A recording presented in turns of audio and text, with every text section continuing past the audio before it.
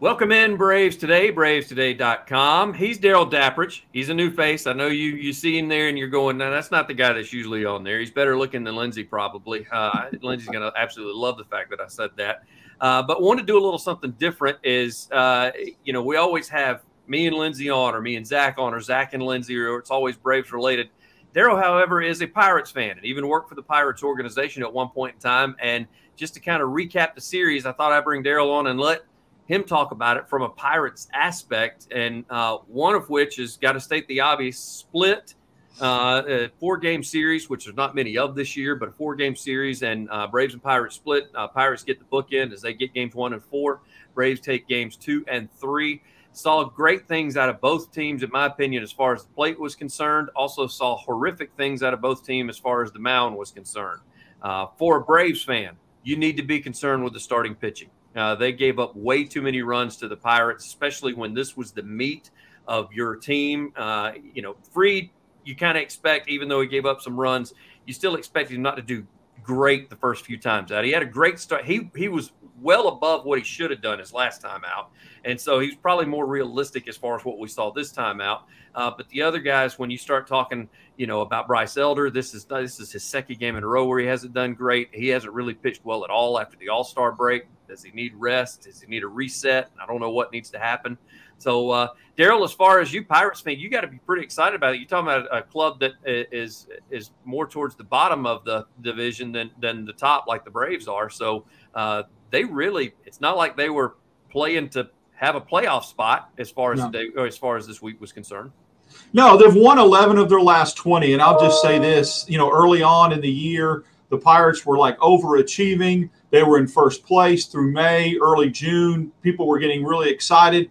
And then they faltered in June and July. They really struggled and sold at the deadline, did not buy, and picked up some players that actually helped the Pirates in this series. Some pitching that did. Rivas, the first baseman, really kind of helped. But I think going into this series, any Pirate fan that was level-headed, and this is how far this once-proud franchise has fallen, the split feels like a freaking sweep. And that's sad. I mean, I'm tired of the whole, participation, stay strong, moral victory. I was even reading some stuff yesterday when the Pirates basically had dropped 2 or 3 in the series. Some local beat writers talking about what a great series it was, and the young guys were playing well, and look at all the runs they're scoring.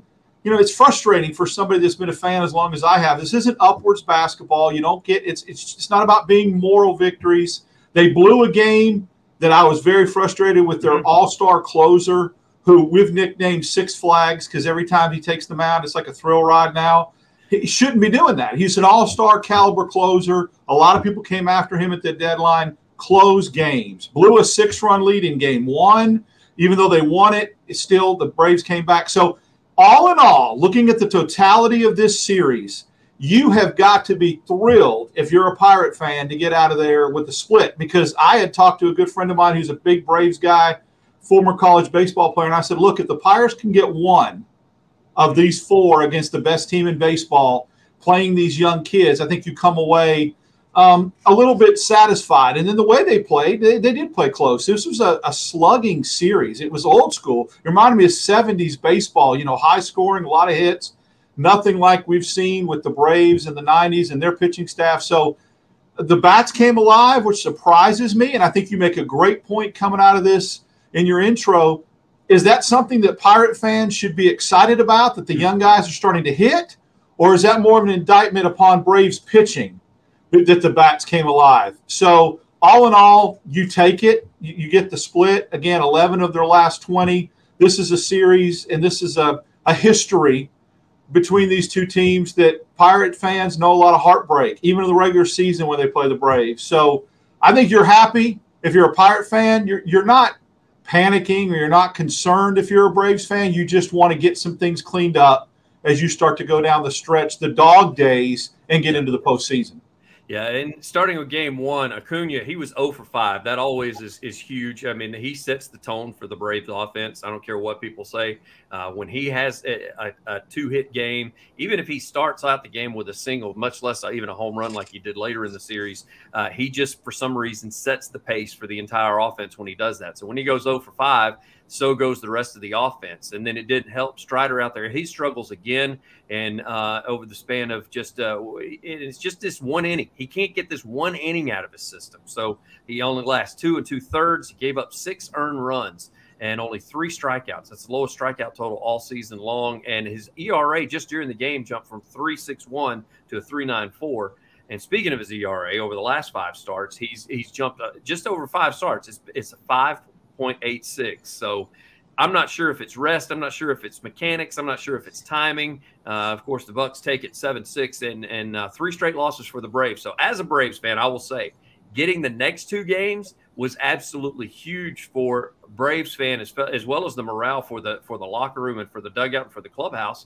And I say that just because coming off getting beat by the Cubs, you're in the middle of a 10-game road series. It's going to continue going to New York for the weekend, and then you lose that first game to the Pirates, who you just said it. Let's just call it what it is. They're not in the best shape right now as far as that's the team coming off losses. That's what you should have been licking your chops. We're going to Pittsburgh. They're not doing great. They have won out of their last 20, as you said. Now it's 11 out of 20, but at the time it wasn't 11 out of 20, and so you got to be thinking, all right, Braves, and you got Strider coming. You got Elder that's going to be going to the mound. You got Freed that's going to be going to the mound.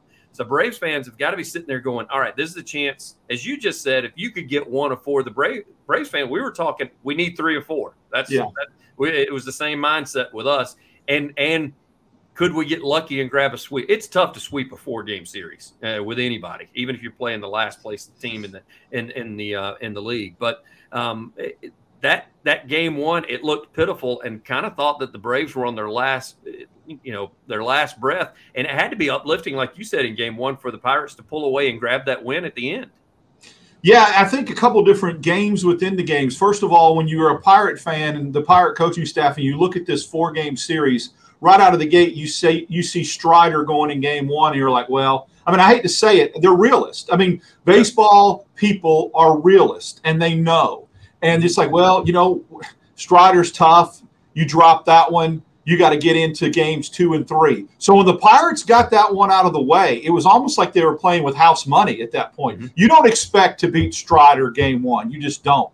But here's what I saw. When the Pirates went up 6-0 and the Braves came back to make it a close game, even though the Pirates won it, I was talking to some family members in Pittsburgh and said, get ready, the Braves are going to win the next 2. That comeback, although they did not win that game, I think springboarded them to getting momentum rolling, bats rolling, confidence, and you saw it just carry over to games 2 and 3. And even though they blew a 4-run lead in one of those games, which was so weird how many back and forth, lead changes there was, I think you saw that springboard them. And if you're a Pirate fan, you're like, oh, we wanted to get 1 at least in this series, and we get it beating Strider. Everything else, and especially today, coming back from 4-0, was just bonus money. I mean, I think that, and there's part of that's an indictment about where this Pittsburgh Pirate, team is, and where this whole system. They got a lot of young kids, but you would hope that when you walk out of a series and you split at home, they're not acting like they won the World Series. And I hope that they're toning that down a little bit because it's a split and it's at home. Now, it is against the best team at baseball. Right. But you've got – I mean, I know you got to temper expectations, but, again, I just think Pirate fans are frustrated with the expectation, the bar that's been set, that kind of thing. At some point, you've got to start emulating – and following what the Braves did 3 or 4 years ago when they blew it up, and then you saw marked improvement and an upward trajectory every year, playing the kids and that kind of thing. So I hope the Pirates use this as a launching pad or a base point and go, okay, we can be good, but let's try to – I mean, there's no reason why they can't play good baseball through August and September and try to at least, have a winning record. So I look at it. They're only 9 games under 500. Get rolling. Yeah, that's exactly it. Now you got to find you got to set your goals differently than what you did before. It's because, not talking playoffs, but maybe a winning record. I was talking about Acuna in game 1 being 0 for 5. Well, welcome to the show in game 2 as he leads off with a home run, a 448-foot bomb to put the Braves up 1-0. Now he's at 26 and 53 stolen bases. That went to 55 after today. He was able to get a couple of more late in the game after only having a hit. On pace right now, 38 home runs and 77 stolen bases. That 77 that pace is probably higher now since he got 2 today. Exited the game, though. Got hit in the pad of his elbow. I said this to some of my buddies that I was texting saying notes. I don't know if he's just fragile or he's being he's overcompensating when he gets hit or when he lands wrong, because he's had so many injuries leading up to this year that it freaked him out when he got hit. Because even though it got hit, because they showed it over and over in slow motion, and it looked like the pad took the brunt of it, and I couldn't think that it hurt that bad, but they actually gave him x-rays. So I don't know if it's over precaution. I understand he's your all-star. I understand that he's the face of the franchise right now. However, at some point in time, some of these he's been yanked out of the game a couple of times this year on plays that just didn't look like they should yank him out of the game. So yeah, it looks like load management to me, which is really strange. I mean, to use an NBA term, I think they want him so healthy and so revving and raring to go for the playoffs that they're just not taking any chances because of how elite he is. The pitch that Holderman threw, and Holderman throws very hard. He throws a heavy sinker. It's one of those balls that, when it hits you, it hurts because it's got a lot of sink to it, but it's heavy. It's heavy when you hit it. It's heavy when you hit it into the ground.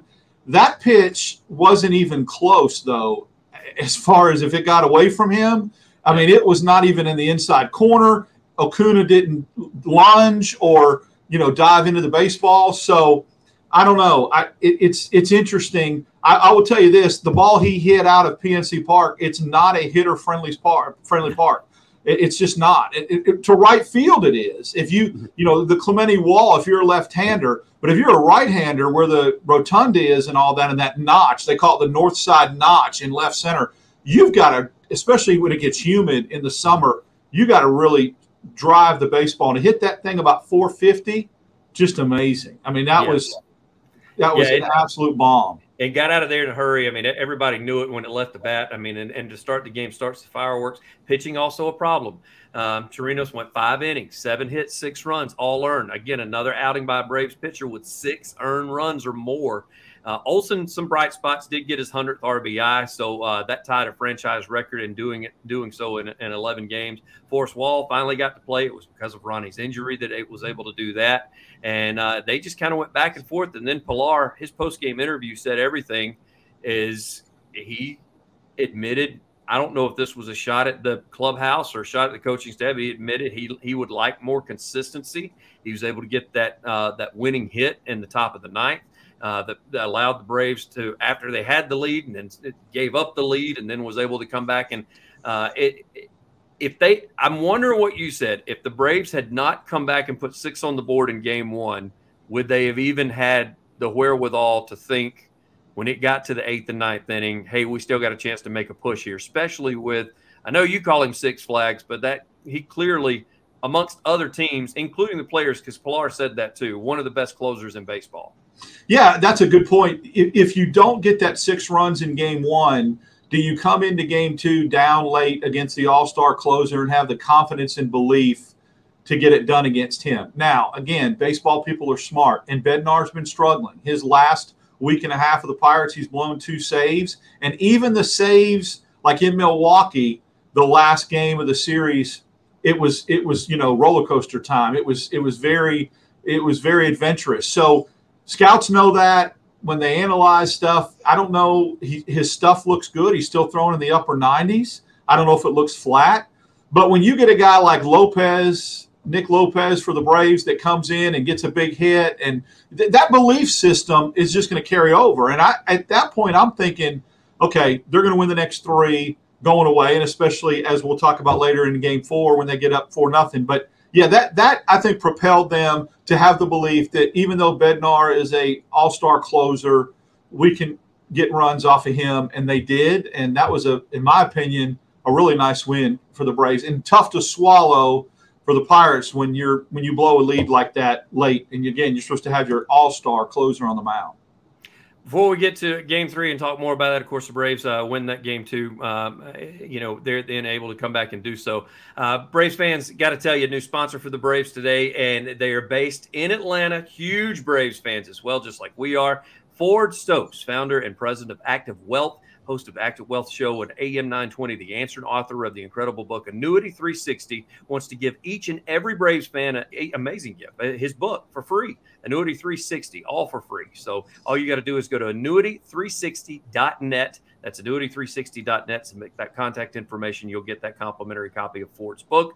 I should mention Ford and his team specializes in pre-retirees and retirees ready to invest.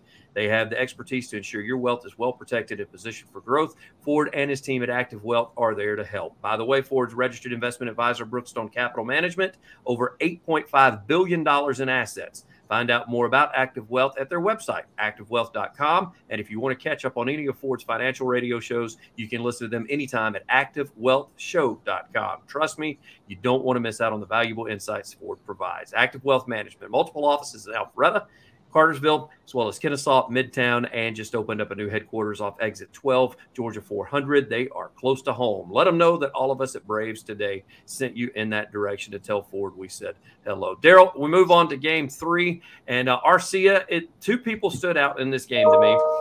That was Orlando from the plate, Orlando Arcia for the Braves. And then as far as your Pirates are concerned, I can tell you right now that the Hayes kid, the third baseman, was a Braves killer throughout the entire series, and he really picked it up on games 3 and 4. Yeah, Ke'Bryan Hayes, son of former major leaguer Charlie Hayes, Braves and Phillies notoriety there. Ke'Bryan Hayes was a supplemental pick in the draft in the first round. Pirates loved him. They love his glove. They feel like he's a future Gold Glover. He is very, very smooth and very electric in the field. The problem with him is he came on like game busters his first 30 or 40 games, and it may have been the COVID year, and he hit home runs. He hit close to 400 in that short sample season that it was, and then he got bit by the injury bug and can't stay on the field. I mean, he literally hit back, shoulder. He struggled. He had a hamate injury to his hand, swinging the bat. Opening day, it leads off the game with the home run, and then later in the year, a couple years ago, later in the game, hurts his hand. So a lot of Pirate fans are frustrated with him because they see flashes, but they feel like he's a little fragile, and they want to see him on the field for 130 games, 120 games, because he does have a great glove. I don't think he'll ever hit for power. I think he's a guy that probably hit between 10 and 15. That's his ceiling. But he's fast. He's got a quick bat. He can go the other way. He's a kid, in my opinion, that gets kind of, forecasted as a 275, 280 guy, can hit 15 home runs, drive in 70, but win a Gold Glove. And I think he needs to stay on the field. It's very simple. When him and Brian Reynolds hit, I don't care what anybody else on the Pirates is doing around them, whether it's Henry Davis or Andy Rodriguez, any of these young kids they've called up, Peguero. When Reynolds and Hayes are hitting, they win games. They win series. And McCutchen has just kind of come along as a bonus. I mean, he's had a really good year. So they need him on the field. They need him healthy, and they need him to show what he showed when he came into the league the first year. And Pirate fans have been very frustrated with him, but he ended up 9 RBIs in this series. So he really helped carry them in this series. The Braves left a lot of runners on base, including game 3. Just Murphy alone, the catcher, left 6 on base at one point in time, just with him being at the plate because he came up twice with the bases loaded. I'm not sure what the total was on him before it was all said and done with. However, the big moment came late in the game. Michael Harris II tags up on a ball that's hit that gets called off. Everybody, even this was said in postgame by Michael Harris II. This is you as a Pirates fan. This is why y'all are frustrated, because the second baseman takes that ball. His momentum's going towards the outfield, so Harris is able to tag and score on the go-ahead run before they bring in. Even though I talk bad about him, Iglesias has had a few good outings as of late, and actually the stats were thrown at me about what all he's done and shut people down towards the end of the All-Star break and then coming out of the All-Star break is he's been untouchable. So that's what the Pirates are going to face. The right fielder's right there. Why do you not let him take that ball with this momentum going to the – Harris is not even thinking of tagging if the right fielder makes that play. He said that. And the postgame, he said, as soon as I saw the second baseman reach up, he said, Washington, he said, Wash was telling me, fake it, fake it. And he said, but when I saw the second baseman was going to catch it, I was not faking it after that. He said, I was going to go and chance the fact that he couldn't stop, plant, put good power on the throw to the plate, and make a perfect throw. And he was right. He guessed right. Yeah, Triolo, who was the second baseman rookie, made a mistake, backpedaling, makes the catch. Henry Davis is playing right field, the #1 overall pick a few years ago, played catcher in college at Louisville, but has a cannon for an arm, Ben, a great throwing arm. He catches that moving forward like everybody learns fundamentals, even in high school baseball. So your momentum's carrying you forward. It's not even Harris, like you said, stays right there. This is the little things that in sample sizes or little things under the microscope that Pirate fans in game 1, it almost cost the Pirates from adding another run because the Braves scored one late when there was a runner on second and he gets picked off. I can't remember who was pitching for the Braves. He was a lefty, makes it, just a routine, leg goes up, spins around, and picks him off at third base. And you're going, it was when Yates was in. Yep, I remember. Yeah, and you're going, that's a big run. I mean, that could have been a difference between the Braves tying it up later in the game and the Pirates hold it on by a run. It's little fundamentals. And the thing that bothers me is I don't think they have a manager that holds them accountable to those little fundamentals. I don't know what goes on behind closed doors, but I know that like when the first baseman, Will Craig, for the Pirates 2 years ago, the thing that was all over ESPN when Javi Baez duped him and scored, it was like the biggest blooper in baseball history. I mean, I would have sat him the next game. Castro last year sliding into third and his cell phone comes out. He plays him the next game. I'm old school. I'm a traditionalist, but that kind of stuff, Jim Leland would have absolutely went ballistic. I think Snicker's the kind of manager that would handle that stuff. I don't even care if it's handled in-house. Sit him the next game. Yep. But those little fundamental brain-dead plays, I get Triolo and Davis being rookies. But again, that any level of baseball, that's a fundamental. You don't have to be a major leaguer to say, well, he's a rookie. If you are an A-ball, the right fielder gets that ball moving forward. Those things are frustrating, and there seems to be no accountability when players make those type of boneheaded mistakes. I said that when especially post-game interview, and you heard Harris say that, Michael Harris II say that, as he said, we all learned in Little League that the outfielder is supposed to call off the infielder, and he said, and he wasn't doing it. He said, so that just made my decision for me whenever that was taking place. So Braves start fast again in game 4, get a couple in the first and second innings, and Olsen gets his 40th home run of the season in the third, capped off with an Ozuna double that plated D'Arnaud, who you think they're cruising. They're up to a 4-0 lead. And what do you know? Here come the Pirates after that, as Bryce Elder, again, like Spencer Strider has done, has his meltdown, and he only goes 5, gives up 6 hits, 5 runs. Didn't give up the 6 runs like everybody else did, but still gave up 5 runs, all of which were earned. So pitching's still an issue for the Braves, but you got to appreciate the fight out of the Pirates after easy to go down 4-0 against a first-place team like the Braves and just kind of mail it in for the day.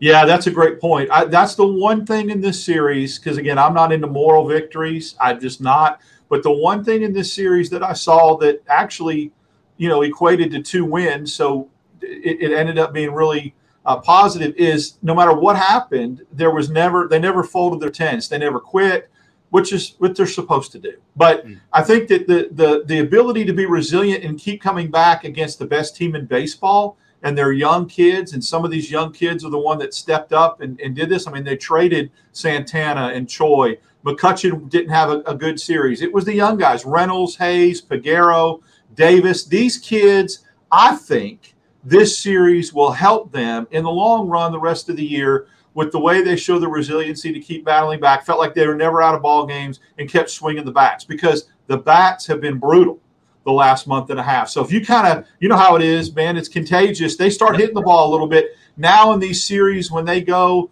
and get Milwaukee in here and, go on the road after the next homestand, I think that this will help them from a confidence standpoint. But I'll tell you, I would be very, very I feel like the Braves are really excited and chomping at the bit for the Pirates to come to Truist Park. I mean, to come to Atlanta. I just have a feeling that series, they're not happy with getting out of there with the split, and I think that's going to show later on when they play in Atlanta.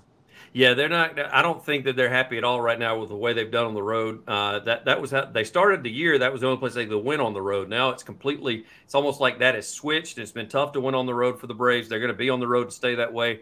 7-5 the final in the fourth game in the split of the series. The Braves now head to New York, take on the Yankees before coming back home to Truist and taking on the Mets in New York, and then take on the Yankees at Truist next week in interleague play again. So. Glad that you came on, Darrell. I'm so happy we got the chance to talk. As soon as I saw we were playing the Pirates, I was like, man, I got to get this guy on. We got to talk some Pirate stuff because usually it's all soaked in Braves gear around here. Well, I appreciate it. This has been fun. I love baseball. This is a great podcast. I really enjoyed this, and it was just fun to talk baseball in the middle of the afternoon. Really enjoyed it. Yeah, instead of doing work, we get to do this instead. It's pretty cool. Amen. Yes. Braves head to New York next. He's Darrell Dapprich. I'm Ben Taylor. Thank you guys for listening. Braves Today, Braves_today on Twitter. BravesToday.com is where you find all of the written